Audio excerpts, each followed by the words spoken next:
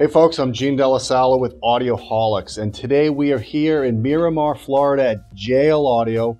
We flew in Nick Ames, the DSP wizard of JL Audio. How you doing, my friend? I'm doing good. Appreciate you coming here to help me with a project I've been working on. It seems like, what, a year and a half, 2 years? I've been trying to get the audio system in my 2 Series tuned up. We ran into a couple of snags here or there. Just to give you guys a quick history, if you haven't been following these series of videos on my car tuning, the first video I did, I was talking about gutting the audio system in the 2 Series BMW because, quite frankly, the stock system was subpar. It did not keep up with the driving dynamics of the car, let's just put it that way. So I initially ordered one with a Harman system I was going to take out. I wasn't 100% happy with that Harman system, simply because they didn't put any Logic 7 processing in that system. It was just basically a stereo system with left plus right mixed to the center. So since I got a second series BMW because of the accident we dealt with before, I ordered that one with the stock system without the Harman system, just to hear how good or how bad it was. And I have to give credit to Harman that the Harman system is a significant upgrade to the stock system, but I still was not happy regardless. So I worked with the guys at Music Car over in Oregon, and they spec'd in a system using Morel drivers, components up front, coax in the back, and Genhert underseat woofers, the 8-inch drivers. And then that's where you guys come in, because we got a XD600/6 6-channel Class D amplifier that's rated at, I think, 75 watts times 6 at 4 ohms. It's also bridgeable, but we're actually using all of them as unbridged channels. And then the most important tweak in the car is literally called the Tweak 88. It's your DSP. It's the brains of the whole system. It's something that I've never really thought about in the past, of how important it is to properly tune a car with DSP. That's where that product comes in, and that's where you come in. Right. And we could talk a little bit about the whole process of where we're at now. Yeah, so you brought the vehicle to us for the sound system tuning portion. And basically what we did was we just look at system tuning as kind of a simple equation of, there's 3 parameters that are really important. There's frequency, time, and level, right? Right. These are the same 3 parameters that just about any DSP gives you adjustment over: frequency, time, and level. So when we're making the adjustments to a sound system, and this is, applies in both cars or home or studio or whatever, those are the 3 things that you have to focus on and balance against each other and optimize. Right. So the tools that we use basically are an analysis system that lets us investigate those 3 things: frequency, time, and level. So we basically adjust the individual responses that we have control over against a known target. And once we get all the responses adjusted against a known target in both frequency and time, then we play the system, get in and listen, and make some key by ear adjustments from there. And generally, once you've followed that formula, it usually sounds much better than most people are used to hearing. Well, that's why I want to step back a little bit before we get into all that nitty gritty, is when you talk about a target curve. The one thing I noticed, and I just started looking into car audio, it's not something I paid a lot of focus on with Audioholics over our 18-year history, but I am going to start looking at in more depth, is there almost seems to be no standards in the industry, at least in the aftermarket OEM world. When you want to gut a system and put a new system in, nobody's really following any target curve. What I've found is most of the install companies I've been looking at is they use an RTA, right? And they do frequency domain correction, and usually at a single microphone position. And that can only get you so far. I know when I got the system installed, the guys that did the actual install for my car did an amazing job. They made the car look as if it was untouched. It's not the old days where you have these giant woofers hanging out of the back seat or anything like that. The guys at Maximum AV did an amazing job in Tampa in getting the system integrated into my car so it looks stock. But I wanted to take it to the next level, and I wanted to get into DSP processing that could really take advantage of good components. Because let's face it, you could put the best equipment in a car or in a home, and if you don't properly calibrate or EQ it, it's out the window. You're better off just not even changing the equipment. So what I wanted to talk to you about is, what have you guys found in your research in terms of a good target curve as a starting point? What is a target curve? And what did you guys come up with when you started tuning the car based on that target curve? Well, a target curve is, there's a couple different ways you can think about it. The target curve that we can show and talk about here right now is basically just a full range response of the finished system. Mm-hmm. So all active or passive components all playing at once, you know, and then it's more or less how the spectral content or spectral balance of the system that we're aiming for. So you know, generally there's a rise in the low frequency response relative to the high frequency. Sometimes there's a little bit of a drop in this kind of 2 to 4K region. Well, your ears are most sensitive in that area too. Yeah. And this particular curve that we have here is something that is kind of evolved over time. But in addition to this curve, there's also these responses here. There's there's this subwoofer response, right? There's a subwoofer response, and that guy by himself, when we're tuning the individual drivers, that guy has his own target as well, you know. Right. And so there's multiple targets, but in the end, the overall response is, you know, you want to follow some sort of predefined formula, and it's not extremely critical that you try to follow it to a T, because it depends on the analysis system that you're using and the level of smoothing and all that stuff. You can make a response look almost picture perfect, but really that's you miss so much valuable detail that it's a mistake to overly smooth traces for anybody out there that so I mean, when you're doing your measurements, you're doing at least 1/12 octave resolution, right? What we tend to use is a smoothing factor, which is slightly different than you would think of as like RTA banding. Right. But yes, at least 1/12 octave resolution I would highly recommend, because then you can really start to see the interaction of the different drivers whenever you play them individually and then play them summed and see how they interact. It's pretty important. The other thing I wanted to talk to you about too is this is something else I've noticed in the OEM business is a lot of cars, if they don't do post-processing, whether it's ProLogic 2 upmixing or if it's Harman's has Logic 7, I've seen a lot of them just basically dump left and right into the center channel, into the center console of your car, and then just have left and right for the front speakers and left and right for the back speakers. And in my opinion, what that does is it actually collapses your soundstage, because now you're putting, especially if you're not level controlling that center channel, most cars don't give you level control. They'll do equal level on all speakers. And you could hear it right away. Everything just focuses into the center channel. And if you can't turn that off or manipulate it with DSP or level control, it kind of really, they're trying to give everybody a good seat when in reality you're giving everybody a mediocre seat. So in the case of the 2 Series, it's such a small cabin especially, you really, in my opinion, don't need a center channel when you're doing single seat tuning, because you're getting a great phantom image to begin with. Right. And if you can do multiple tunes for the driver and the passenger and then have a general tune for all listeners, you really shouldn't need that center channel. Or if you are going to do a center channel, you should do some type of DSP to it. What are your thoughts about that?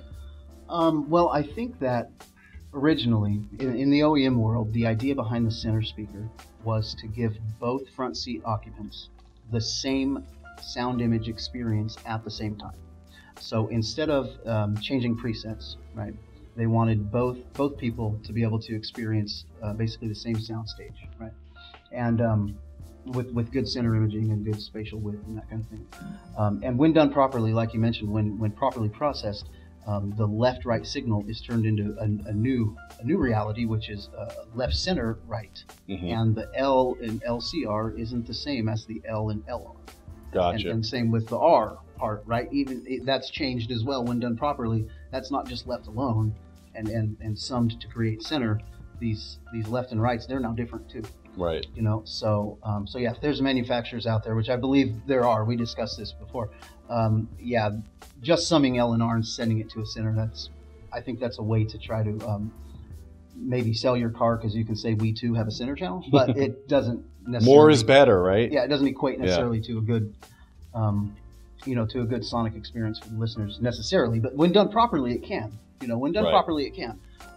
But that's the goal, I think, is to give both front seat occupants the same experience at the same time. But in our situation where we don't have post-processing upmixing, Right. it's really best to just disable that center channel altogether. Yeah. Yeah. Yeah. Especially if the owner of the vehicle, like in your case, if you're willing and want to switch presets, if that's okay, right? Mhm. Which it's a very worthy compromise in my opinion, because with any system, whether it's a car or a pro audio or a home or whatever, the law of physics dictates that a single point in space is going to be the most optimized. Right. Now, whether people like to hear that or not is a completely different matter, but doesn't change reality. The reality is you can optimize a sound system at a single point in space better than you can at multiple points in space. Sure. It's Some called the people money don't like seat. that reality, but Yeah. it is true. It's the money seat, basically. Yeah. So in our case, we don't have post-processing going on. We disable the center channel. A lot of guys that own the 2 Series, I've seen on the forums, that's the first tweak they do when they get the stock systems. They yank the center channel out just because, like I said, there's no level control on it. But another thing I wanted to talk about, and when I tuned the system myself, I initially tuned the system by ear. I didn't have a way of measuring. There's no 3.5 millimeter input on the system. So if I just stuck a CD in, I would be limited to an RTA function. I wouldn't be able to look at time domain analysis anyways. So I knew I was coming here. I did my best to EQ the system by ear. What I found when I was doing that is by manipulating the delays of the rear channels, which are just stereo. It's the same thing as the front. I couldn't believe the fact that I was able to anchor a center channel image better just by manipulating the phase or the delays of the rear channels. And I think that's a missed opportunity in a lot of car systems when they just dummy it up and do the same signal in the back and they don't manipulate it with DSP. What's your experience with that? Because we've done more in this car than just do left and right. You've messed with left minus right, right minus left. Yeah. So tell me that whole process and what you guys have found and why you did that. Yeah. Well, what we do when we're optimizing for a single seat, right, is we will leave. Well, during the tuning process, we'll treat the rears as if they are another set of loudspeakers that are going to be summed into the main system. Right. The main system being front, left, right, and sub. Right. Okay? Whatever that front, left, right may be. It could be fully active 3-way. It could be a 2, whatever. No, just front, left, right, and sub. That's the main system, and then the rears are summed in frequency and time as if they are going to be part of that system. And then what we do is, oftentimes what we'll do, sometimes what we did in your car, is we'll manipulate the signal feeding the rears by subtracting out from that signal any information which is common to both of them. Mm-hmm. Because information which is common to both manifests in our perception as being in front of us, all things being equal. So long as the left and right are arriving at equal time and equal amplitude, then sounds that occur on both channels simultaneously that are coherent with each other, they manifest in front of us. So if we have those sounds coming from the rear, it tends to pull our awareness backward, and so that front soundstage can actually be harmed in that case. Right. So what we'll do is manipulate that signal by summing the inverse of the opposite side to subtract out center information, and then send that resulting signal to each speaker. So Gotcha. the left gets L minus R, and right gets R minus L, and then all that's left is the real stereo stuff. Yeah, so basically you're getting the stereo information to the rear, but you're subtracting the common information off of it. Yeah. So you're not messing up your front soundstage. Right. As a So result. like vocals, which tend to be recorded center, not always the case, right, but tend to be. When you hear them from in front. You don't hear them come from behind. Gotcha. Yeah, and it works because I can tell you when in my mix, when I did my DSP tuning, it was just 4-channel stereo. I manipulated the phase to get a good anchored center channel. But when I noticed when you did the L minus R, R minus L in the rear, it actually expanded the stereo soundstage. It actually sounds like the stereo soundstage is wider than the cabin itself. It tends to, yeah. It depends on the car, but it's a pretty neat phenomenon when you can pull it off. Gotcha, yeah. So another thing I wanted to talk to you about is when we're looking at these graphs, and you're going to pull up the graphs here on my car. I think, in my opinion, the most critical range is to get the bass from the underseat woofers and the mids and tweeters, that range where they're crossing over to each other. You got to integrate that in the time domain. Yeah. And it's the same thing in a home theater. You hear a lot of subwoofer satellite systems in a home theater. They don't sound as integrated as if you have a full range tower. And a lot of that has to do with the fact of the phase anomalies that happen at that transition region. Mm-hmm. So why don't you show us what you've done to overcome that so you can make the whole system sound together as one? Yeah, so Let's see here. We could take a look at some phase information. Let me first. Let's just talk about this first here. Okay. Okay. So basically, we'll take a look at just this one, right? So basically, the subwoofer's response and the main speaker's response, right? They're independent of each other until you play them at the same time. So they're crossed over at around 100 hertz, as you can see, where the two lines are acoustically, yeah, where they're meeting. It's actually about 140 right here on this graph, right? Okay. Acoustically. Now the electrical filter wasn't set to 140 because that's just a reality of sound systems. The electrical filter does not precisely dictate what the actual acoustic roll-off is going to be, and that's Correct. a mistake sometimes people make, is assuming that to be the case. Right. So with this particular response, what we did here was we actually had stronger summation in this region because we had this low pass filter on your subs. We had it actually set a little bit higher, which aligned the phase traces. If we take a look at those, okay, so the phase traces here, you can see that there's a slight misalignment between, and I'm not sure if my cursor is showing up, but between here and here, there's a slight misalignment there, and that's actually on purpose. When we had that filter setting a little bit higher on the low pass, these phase traces overlaid exactly, and we had very strong summation in this region. Right. But that really strong summation was a little too strong, and so rather than try to EQ that, what we did was we just lowered that filter frequency a bit. It misaligned the phase just a little. We still have summation, we don't have cancellation, but it misaligned it just a little, and it brought that amplitude response down in that crossover region, and it really kind of just tightened up the overall. So in other words, when you had them perfectly phase aligned, the mutual coupling between the satellite speakers and the underseat woofers was too much, and it was almost creating a resonance at that area. Yeah. Which is, I ran into the same problem. I wasn't measuring it, but I could hear it, and I flipped the phase on those underseat woofers just to kind of mitigate that. Right. And the other thing that should be noted here is the vehicle that we're discussing. This isn't a subwoofer like in the conventional sense of car audio. Right. It's a big subwoofer in a box. These are OEM speaker locations under the seat of a BMW, and the next driver up. So these are 8-inch diameter speakers here, right? Yes. The next driver up is what? 3 inches in diameter. It's or a something? big transition. So we've got we've got a couple the underseat subs to these small little mid-range drivers, and so to pull that off and do it well is a bit, it's a bit tricky. So yeah, guys, basically those 3-inch drivers are only good down to about 125 hertz usable bandwidth in terms of getting any dynamic range out of them. So as a result, you got to cross over the underseat woofers higher than you would a sub. Normally you would cross a sub over at, say, 80 hertz. For sure. So now you're crossing them over at 120, 150 hertz. They become more localized. So if you don't control those resonances and you're sitting close to those subs, you're going to know that bass is coming from below you. Right, exactly. Yep. And it's amazing the integration that we got, and you don't even know it. It actually sounds like a fluid system. Like you have no idea that there's underseat woofers in it this does, car. yeah. It's pretty surprising. Yeah. So I'm really happy with the results here. I don't know if you wanted to talk about anything else in terms of the room correction or the EQ correction that you did here that would add more to this discussion. There's maybe a couple things we could point out. I mean, what I wanted to ask you actually, yeah. This is very important. You didn't just measure at one microphone position.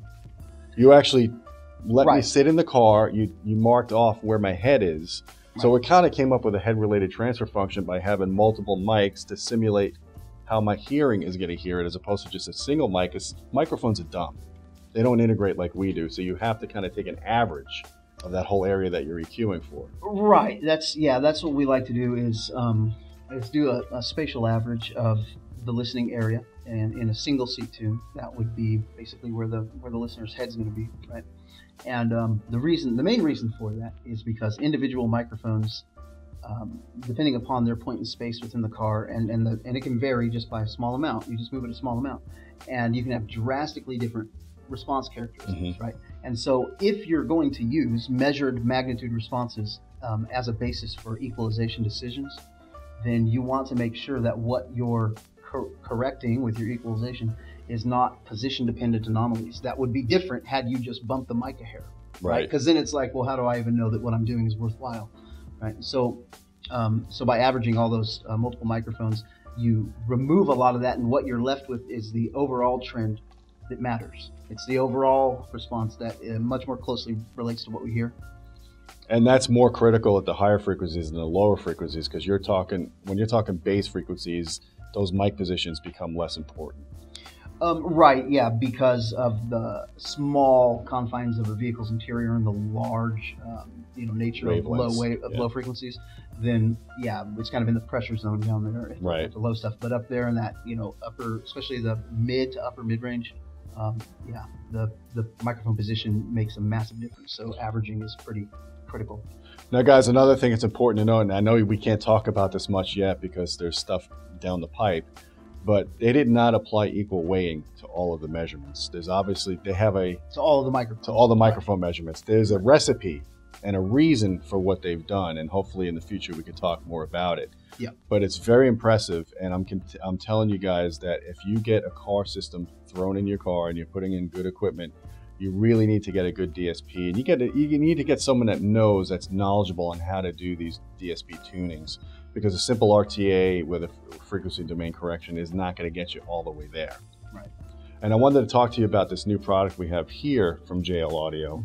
Now, in my system, we've got the XD600 6-channel amp and the Tweak 88. I don't remember the name of this, but you're going to tell me that this basically has everything in one box. Right. Yeah. This is our VXI line of amplifiers. So this is our new flagship for car audio amplifiers. It's basically a 6-channel, much like the XD. The amplifier section of this is similar to the XD, but a much improved version of it. The DSP in this, unlike the Tweak 88, is sampling at 96 kilohertz, which some people, this is a big deal to them. Right. What's the sampling rate in the 48 kilohertz. Oh, okay. Yeah. Both completely adequate in my opinion. Yes. Okay. This has some additional tricks to do tuning. There's a lot.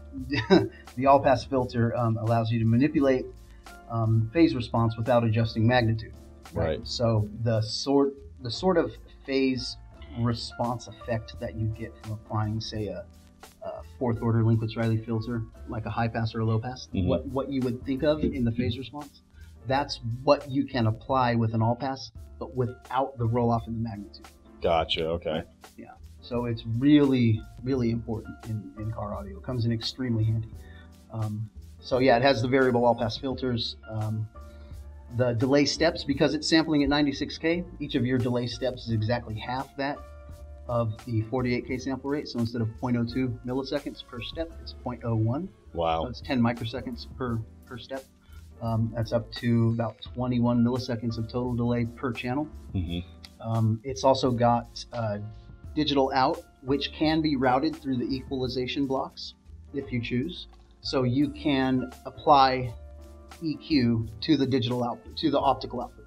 Gotcha. So the optical is not just a pass-through. You can DSP it as well. And what would you plug into the digital out in a system like this? In this system, the digital out is most beneficial when using multiple amplifiers. Oh, okay. So if you have a network of these amplifiers, they can be networked together.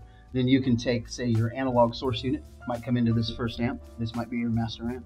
And then the optical out can go into our hub, which is the network hub, which allows communication of all these amplifiers together for things like preset switching and volume control. Wow. And then that optical out is then distributed to all the other amps instead of daisy chained through, where every time you daisy chain it through, you have to go through additional latency. Right. Each time you do that, going through the hub, you don't have that additional latency. Gotcha.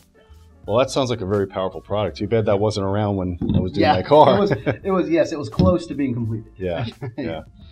Well, I'm really happy with the tune that you did. My wife's happy as well. So we have 3 presets, just to recap. We have my tune, which I'm going to be using 90% of the time, because let's face it, I'm driving the car. And I'm all tweaked in. I've got the surround fill from my position. My wife has her passenger tune, same thing, but it's optimized for her, so she gets the best phantom stereo for her position. And then we've got the general tune, which is for everybody, which the rear speakers now become just stereo, correct? Yes. Okay. And that actually sounds really good too. So I mean, pretty much every tune sounds great in this car. It's a small car. I'm happy now because I finally have an audio system that keeps up with the driving dynamics of the car. Because oddly, the 2 Series is one of BMW's best driving cars, but it has one of the worst sounding audio systems in it. So now we're at least on equal footing. Right. Appreciate you guys with all this help. And guys, let us know what you're doing with your car audio system. Are you happy with your OEM system? Does it sound good? What OEM system do you have? Are you looking at gutting your system and doing something like we did here? Give me some feedback down below what you guys are doing, because this is a whole new area for us to discuss. I told Nick he's going to be on the clock with us because he's coming back. We're going to be talking more about this. This stuff is fascinating to me. I love seeing new technology emerge to bring standards into this area of the field that seems to be lacking. So I'm kind of happy that you made my car the guinea pig, that you tested your new calibration process on. I really appreciate that too. So guys, another thing I wanted to tell you about is visit our Patreon page. We're going to give you benefits that you're not going to get as a regular Audioholics subscriber. And we're going to give you review snippets. We're going to give you different how-tos and tech tips. And you could also give us feedback on what kind of videos you'd like us to shoot. Well, my friends, it's time for us to head out. I got to go listen to some music. And until next time, keep listening.